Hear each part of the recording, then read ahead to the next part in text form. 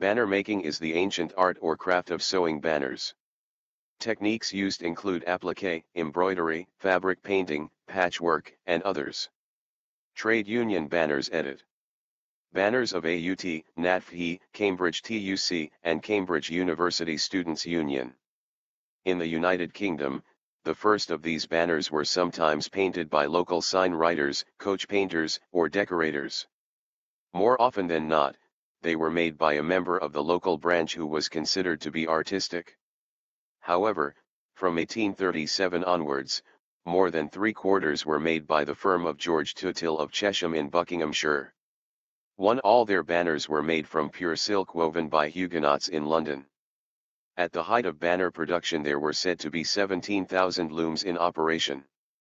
The silk was stretched taut over a wooden frame and coated with India rubber, and the oil colors applied to it were old, i.e. had been standing around for a while.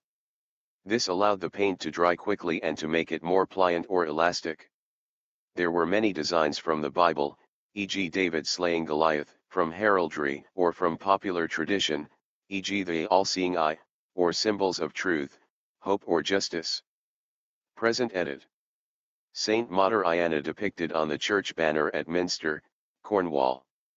With the advent of conservative governments in Britain after the 1979 general election, trades union banners lost their popularity, and many languished in damp cellars or lofts.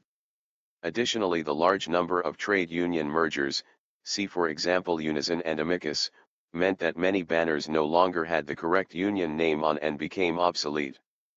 In the last 10 years or so, the interest in these banners has been rekindled, and many books, videos, postcards, and the like have been produced to help people rediscover and celebrate this part of the history of working men and women. Durham Miners Gala is probably the largest current parade of trade union banners.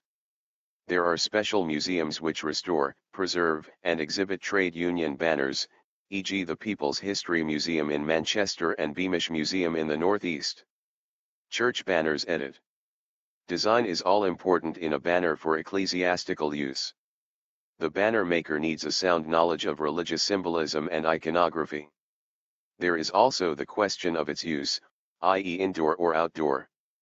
If outdoor, it needs weatherproofing and must be able to be carried.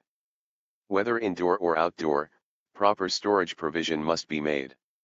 The types of material can vary from vinyl to cloth.